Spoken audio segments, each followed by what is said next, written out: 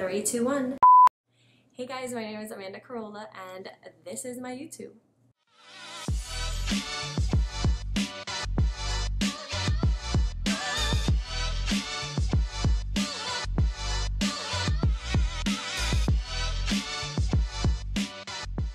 Today I'm going to show you guys how to refurbish some couch cushions.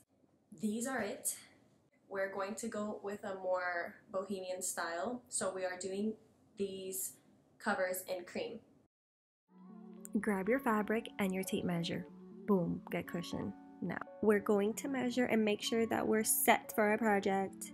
The front part of my cushion was about 24 inches long and had a height of 12 inches. To these measurements, I am adding 1 inch for cutting purposes.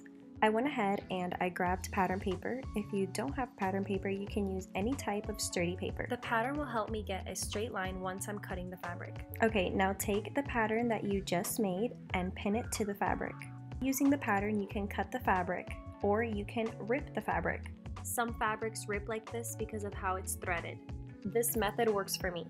If you don't feel comfortable ripping the fabric, just use the scissors. This is what it should look like. Now we have to make sure it's perfect, and perfect. With the piece that you just cut, you can definitely use it as a pattern to cut the second piece that you need, obviously front and back. I am going to use the ripping method because I'm very comfortable with this, but if this is your first time, I recommend that you pin the pattern that you made on the fabric. Now I'm going to measure the border of the cushion. Okay, it's 5 inches wide and 47 inches long. I added an extra inch to this and boom, done. Now we get to sewing. These are my machines. I am using the Singer Pro Finish, which is my serger, and then I have my straight stitch machine. Yay, my favorite part, sitting at the sewing machine. Okay, now that we have both pieces of the fabric, the front and the back, we can start our project. Oh yeah, and the border, let me not forget about that. I attached the edge of the border to the shortest part of the cushion cover. You really want to make sure that the corner of the border piece and the corner of the front panel are touching. As you can see, mine wasn't touching, but yours should touch, and this is what it should look like. As you can see, I started with the shorter part of the cover and now I'm going to attach the longer part. I am using my serger for this project, but if you do not own a serger, you can easily do a zigzag stitch and reinforce it with a single stitch. I went ahead and finished attaching all 3 sides, and it should look something like this. Don't forget to check your work. You can do this as many times as you want throughout your project. I grabbed the pillow and put the cover I just made to see how it looks. For the back part of your pillow cover, you will attach it the same way you attached the front part. This is how it should look after you attach the shorter side to the border. Now I'm going to finish off the other 2 sides and get that poppin'. By the way, I will be using the single stitch machine and reinforcing my serging stitch at the end. Zam! This is looking really good.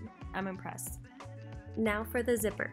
Don't be scared if you've never attached a zipper because this was my first time and it wasn't that hard. Because the original pillow cover had a zipper, I just detached it and used it for my project. But if you didn't have a zipper, you can use whatever zipper you find from a piece of clothing, or you can purchase one online. You really want to be careful and make sure that the zipper does not come undone. I measured a piece of fabric to 5 inches and I cut it in half, and I'll be using this to attach the zipper to the cover. Okay, a few things happened, but I still wanted to show you what I'm talking about. Because I cut the fabric too thin, I had to add pieces of fabric to make it a little bit wider, and I went ahead and I sewed that onto the zipper. Because I didn't love the look of it, I redid it in the morning and it looked like this. I made sure each piece was even, and then I connected the right side to the right side of the cushion, and when I flip it over, you could see it'll be the right way. Okay, really try to not screw this up because you're almost done. So connect the right side of the fabric with the right side of the zipper and sew that together. You don't have to be afraid because the needle will go through the zipper. Once you're done attaching the short parts together, this is what it should look like. If you like how your work looks and you're confident, you can proceed to the next step, which is attaching the long part of the pillowcase. You honestly just have to go around the whole pillowcase. You can use your single stitch machine if that's the only machine you have. I'm using the single stitch now, but I'm going to go over it with my serger. This is what the results should look like after you attach those two sides, and those are the hairs that will be gone once I go over it with my serger. Go ahead and attach the top part of the zipper now, and remember to do not let that zipper come undone, because mama can help you, but not in this video. Okay, this is 3 sides attached. Now for the final side, go ahead and close that up. I'm happy that I was able to record this video step by step, because when I took upon this project, I looked up videos on how to make this pillow cover and there was none. You're welcome. Okay, I cut 2 pieces of fabric and I made a baby burrito like so, and I sewed that together, and this is going to be my zipper stopper. I honestly just copied the original pillow cover. I saw that the zipper at the end had these little baby stoppers, and I'm gonna do the same. Okay, so I just went and placed it at the end of the zipper, and I went back and forth, back and forth, back and forth. Okay, for the big reveal, the zipper is locked in its place, and I'm just going to do this on the other side now. Back and forth, back and forth, back and forth. Because these cushion covers are for a client, I definitely wanted a more professional seam, so I went over my single stitch seam with my serger, and here's a more close-up version. You can see how professional the seams are, but don't trip. Like I said, do the zigzag method, you should be good. But yeah, look, this is what it looks like. Okay, let's try it on the pillow.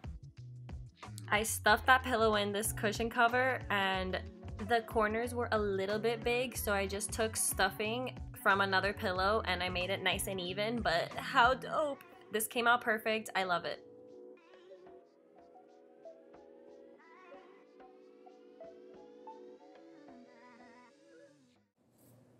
It's a freaking wrap. This is it. Let me know what you guys want to see in the next couple of videos. I already have a bunch of ideas, so don't be worried. Don't forget to like, comment, and subscribe. If you have any questions, leave them below in the comment section. I'll get back to you there. See you later.